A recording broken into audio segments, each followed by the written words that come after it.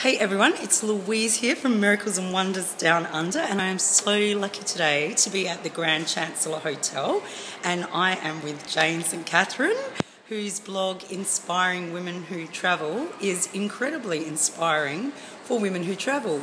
So I am going to just turn around. There's Jane there. Hi Louise.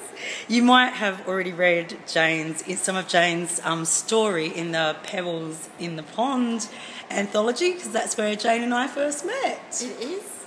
And that was a pretty wild journey that Jane had been on then. We both went over to Baltimore, where we had our course with Christine Closer, and then Jane continued on some travels. Do you want to tell us a little bit about that journey for you? Sure. Well, the actual trip was we were just meeting up for a week in Baltimore, and I had some frequent flyer points, so I thought, well, there's no point flying to Baltimore and back home again a week later. So I went home via where did I go? Venice, and then I took a train across the Swiss Alps and through Switzerland, Austria, and into Prague, and then I flew home via Istanbul, Dubai, and Hong Kong. And so if that sounds a little bit daunting to some of you women out there, Jane has been working on a blog which is to support other women who want to travel solo. Solo or with friends? Yeah. Any sort of travel, really. Any sort of travel to inspire you so that a trip of that kind of magnitude would not be so daunting.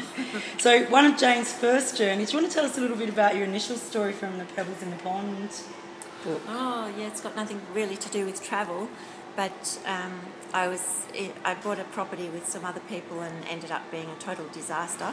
So what happened was that I almost ended up living on the street. And then I just had to fight my way back out of that and build my money back up so that I could travel again.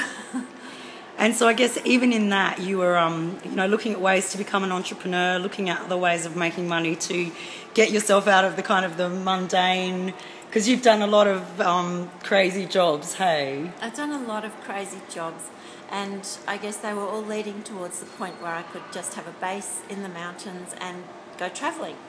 So along the way I've driven 400-tonne dump trucks in the mine, been prawn trawling. I was a deckhand and cook on a prawn trawler, which meant working basically about 22 hours a day for a not very nice person.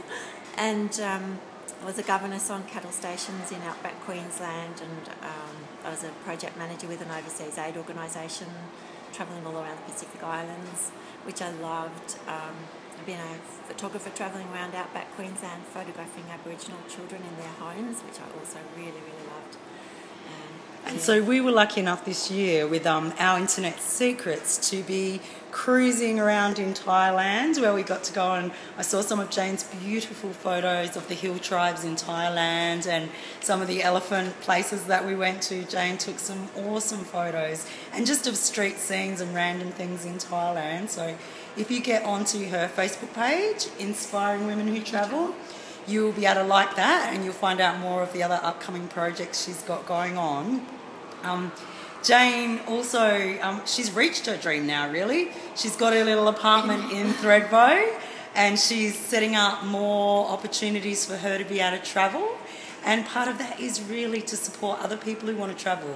So if you've got any things you'd like to find out from her about, ways you can get to have as many adventures as she had, because I know even when she was talking about the experiences that she's had, part of me goes, oh, I've had a little seed of a dream of that in me too. Even the idea of driving a giant dump truck, it's like, oh my gosh, can you imagine having that on your resume? It's an adventure. Yeah, it must be a total adventure. So if photo opportunities thrown in. Absolutely, and I think that's probably where Jane's expertise is in looking at the different opportunities she's had from all different angles.